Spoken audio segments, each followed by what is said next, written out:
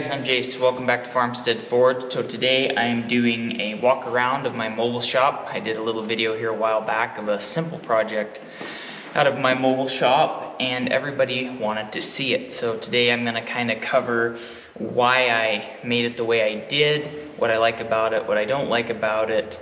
I'm also going to cover setup and pack up so you can see how compact it is and how everything just fits right in its place. And then stick around till the end because I will pack it and unpack it in real time so you can see how fast it goes. Originally I had a little custom trailer that I had designed that I really loved. I loved the layout of it, but I hated it. I hated the tires I had to buy for it, packing the bearings. And the worst of all, we get a lot of wind and snow here, and there's times I couldn't get home with it in the wintertime, so I hated being stuck with it. I didn't like that, the idea of a pickup just dedicated to my mobile shop, because pickups break down, right? And then you don't have, then you're just out for a while and you're scrambling, you're trying to figure out how you're gonna get through your week.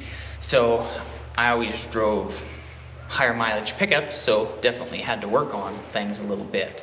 So I didn't like that. This main concept a friend of mine actually came up with, so I kind of took his idea and ran with it. So this is designed so I can pull a gooseneck trailer if I have to. Although now that I have a skid steer, I usually just take it off. It takes me like 10 minutes to take it off. This setup, it takes me 5 minutes to unpack it and 5 minutes to pack it up, unless it's at the end of a long day, and it probably takes 10 minutes, or if I got a client jabbering my ear off, it probably takes me 15 minutes. I also have two other flatbed pickups that this fits, so if I have a down pickup or need to take one in for maintenance or tires or whatever, it takes me 10 minutes to put this box on one of my other pickups. So I unpin this. This is actually shotgun shells I made for bushings on here, and then I just use epoxy.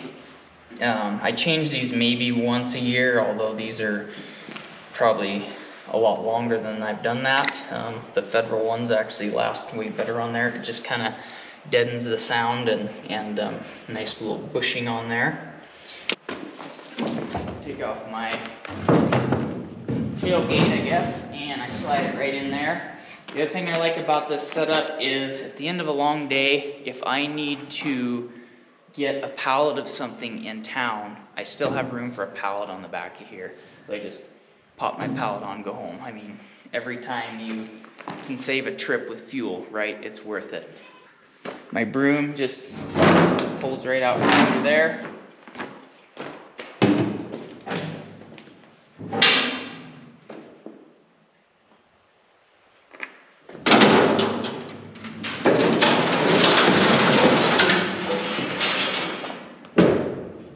These wheels, they have a little stop right here so it doesn't go whee off of there. These are 1,000-pound carriage wheels, so they're 4,000 pounds. I have 4 of them on there. This box weighs, just guessing, roughly about 1,500 to 1,700 pounds with all my stuff in it.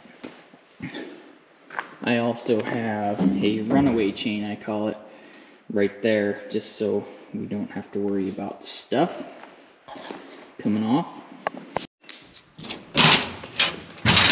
And I also have these pins I made, so if I am going to have to back up to a barn or down to a barn, they just slide in there and pin, and then I can back uphill or downhill. So this is a pretty simple setup. When I got rid of my trailer, I had to downsize some things, but it has definitely made me improve my forge skills. So the fan only goes with me in the summertime, and I'll show you where I put that. The rasp, always, my good rasp always goes back in here with my hoof knives, so I can sharpen them every night. It's not a huge inventory of shoes, but I stock my rig every night. I never am away from home more than the day, so, and then there's my hot rasp stand, which we'll get into that in a minute. I also have some different lengths of bar stock. in case I have to build a shoe on the fly. But I'm kind of a schedule Nazi, so I know exactly what I'm working on the day before.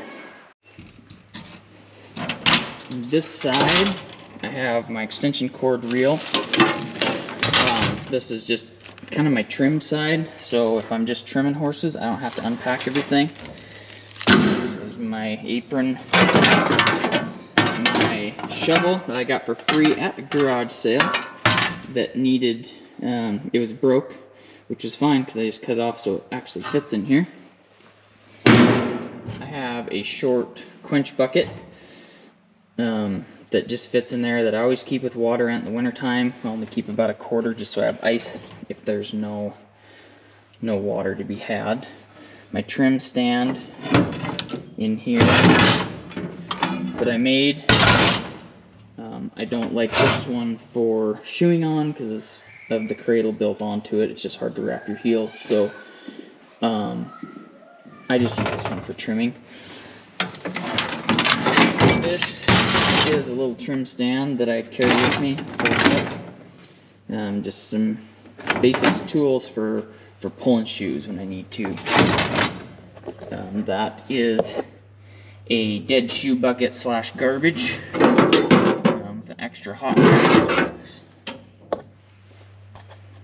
These were like a body box. Originally I wasn't going to do it like this, but I actually like it now. Another farrier was getting rid of 4 of these for like $200, and these are like $300-400 boxes, and I just couldn't resist the temptation to pick them up. So I just wound up incorporating them into this. Because I had to pull a gooseneck trailer, I made this base, and then all this, I did cardboard cutouts, and I would hook up to a trailer and see how far I could turn and all of that, and then I'd say, oh, I gotta shave a little more off, or add a little more here till I came up with something that would work. I took everything out of my custom trailer at my brother's shop and I put it on the ground and I said, all this has to fit in there. And he said, I don't think there's any way you're gonna get it in there. And I did. It took me a few times to get everything in and out, but I got it. A little step that just goes in the receiver hitch, just give me that little extra boost up in there if I need. Back catch. It's very simple. I just have a rod right here, hooks in a little pin. Maybe get a close-up of that in a minute. My shoeing cart sits right on top of everything. My anvil, my stand, my forge, everything fits in here. I have to take everything out in a certain order and put it back in a certain order. So first comes out my shoeing cart. This is a Cobra shoeing cart. I got this sponsor at the International Hoof Care Summit, gave it to me one year, so that was pretty cool of them. Nature Farms, Farrier Supply, they came up with them, and I really liked my Cobra. And I liked the tall handle, but it wouldn't fit in my rig. So I came up with this little pin design. So my handle folds up and kind of locks into place, and then I just pin it.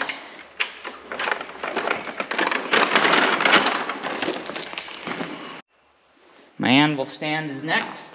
I bring it out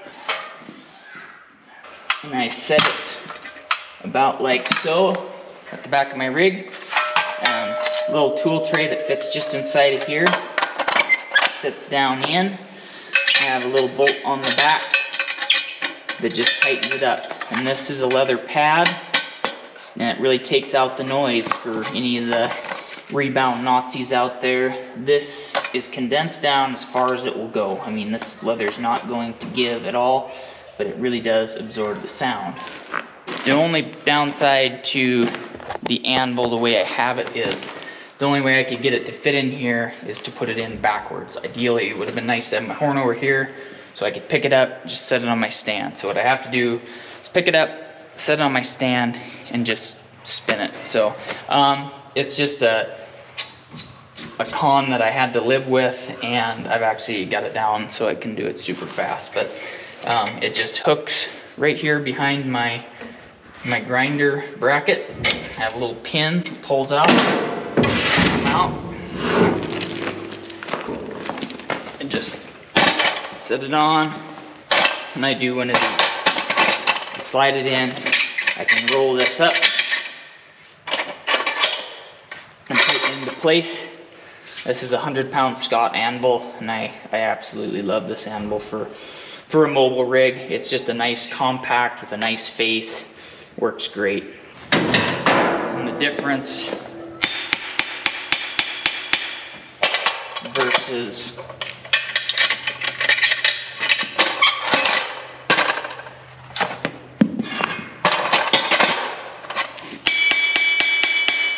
so you can see why I have the leather pad. The grinder's just on a dog leg, comes out and rests against my back rail. I got a buffing wheel for reset shoes. Yeah, no guard, anything like that, but you use your noggin, you don't tear up your fingers. Expander wheel that I love just for boxing shoes. My forge swing out.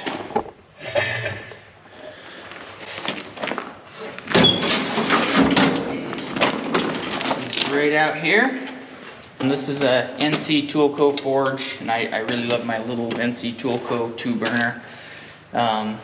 It's just a nice little forge. The other thing I'll talk about really quick is with my trailer, my forge was at the back just like this, and from all the rough roads, the bouncy roads, I was putting a liner in every year. I built this setup 5 years ago. I put a new liner in the day I built the whole setup, or the week or whatever, and it's still the same liner, so it just holds up incredibly well in this rig. It's getting a little rough, but it still holds up. It's still holding up nice.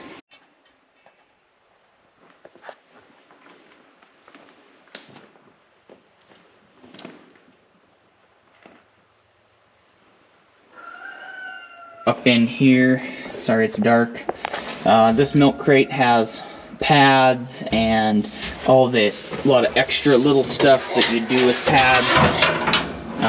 Little fire rake for doing boreum in the wintertime.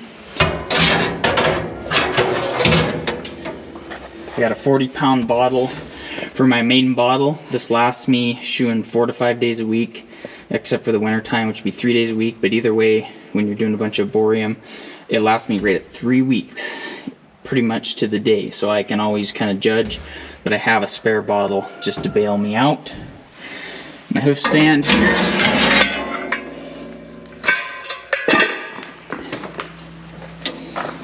My good apron hangs right in there. And my cradle's there. I have some beeswax, my 2 main hammers, all my tongs. Up in here is just loaded with pritchels, punches, everything. It's a little tight and it's a little chaos, but I could always add a little more if I need to, but like I said, simple's always better. My butcher block brush just hangs right up there on a peg, and a lot of times I just set it right there in the wintertime when I'm doing boreum a lot. This milk crate is just full of some extra tools, stuff for doing acrylics, my acrylic gun, and all that good stuff. So I have to have this out to get to that, but it's always going to be out anyway. My fan I set up right on that toolbox, and it blows right on me, blows the heat away from my anvil, so it's a great place to set it. And then it just plugs into my extension cord reel that I steal power from somebody's barn, and then if I don't have power, I'm doing, you know, just toughen it out with hot rasp and everything else. But I honestly don't shoe in those kind of barns anymore. I got pretty nice barns I work out of. And this is my hot rasp stand that everybody wanted to see, and it just tucks right back in there. This is actually an NC Toolco hot rasp stand that I'd gotten in a trade from a farrier a long time ago. And then I just made this setup to fit my hardy hole. And it's kind of sloppy, and I remember making it like that for a reason, but now I don't remember what my reason was. But it just sets right in there on my anvil.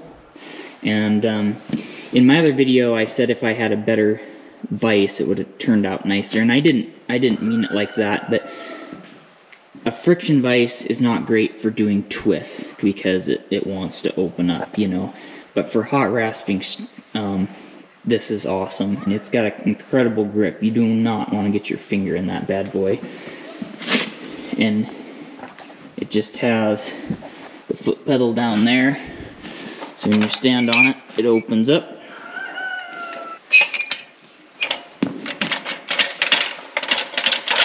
You see I'm pulling my whole anvil over, so it really holds well. So this guy is my little oil well. If you guys want to know what that's for, maybe you can drop a comment, and maybe we will do a video on just that little guy. He saves me a ton of money every year, especially in the wintertime. Before I found these boxes and decided to use them, I was going to just kind of come down here somewhere and build the door so it opened up like most farrier rigs, which would have been handy, but I actually really like these because it just like gives you a whole new extra workspace, you know, place to set stuff. Unless the weather's bad, then you got to keep them shut, but I am all set up to where I just run my extension cord out the back if I need it, and I can have all this shut up. Done a lot of checks wrote on these little benches. I always tell my clients, step into my office, and then they write their check. These are just heavy duty pin stock that I welded on with a nice triangle gusset. And up here is this one, and this main frame, it runs clear down to my frame on this flatbed. I got this flatbed for like 800 bucks. It was a used flatbed. It's been on like 4 different pickups that I know of, so it's a little rough, but it's my main one. The track is just a piece of like 4-inch flat iron with a nice 1/2-inch rod welded to it. I didn't want anything like angle iron that if you went down on it with your knee or shin that it was going to hurt, especially when I have little kids crawling around on stuff all the time. I kind of thought that I would have to weld some stuff up, cracks, with this big box on all our rough roads, but so far I've never had to weld a crack up on it. It just fits really snug and tight. I'll do a real-time pack and unpack here in a minute, but first things first, my hoof jack, got my torque strap, my apron, hook stand. Always make sure my propane's off for the 3rd time probably, because I'm like that. My forge swing out goes in. My line just tucks right in there, nice and neat, so when it's cold, it's always holding the same shape.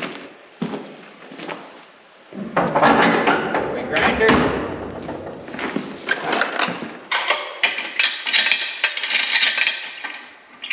My anvil, I pull out, just set it there, spin it around,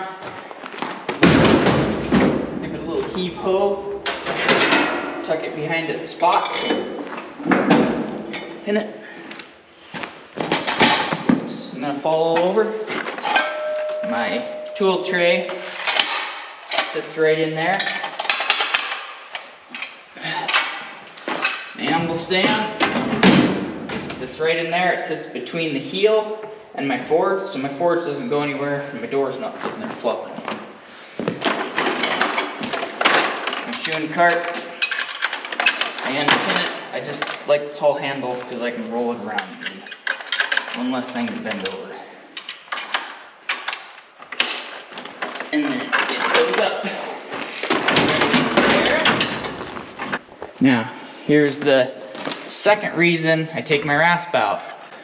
This rasp holder also works for the slide for my rod. So I just set it right in the rasp holder, comes down, boom, just like that. Roll it forward and pin it, and I'm out of here. It is a little bit uphill right here, so it takes a little bit, but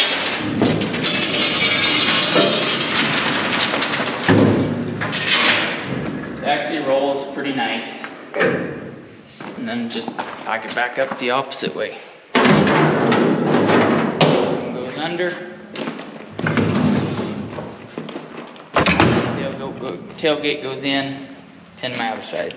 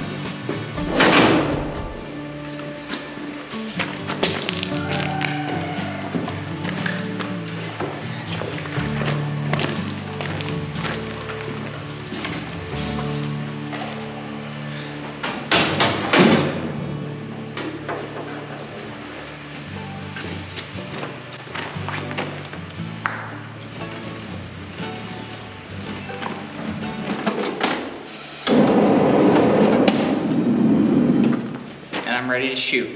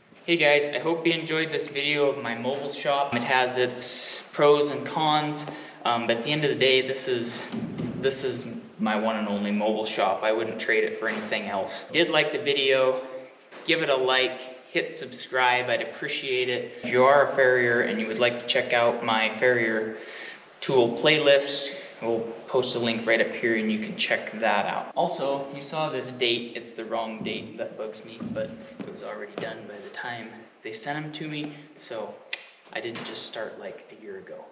Anyway, we'll catch you in the next one.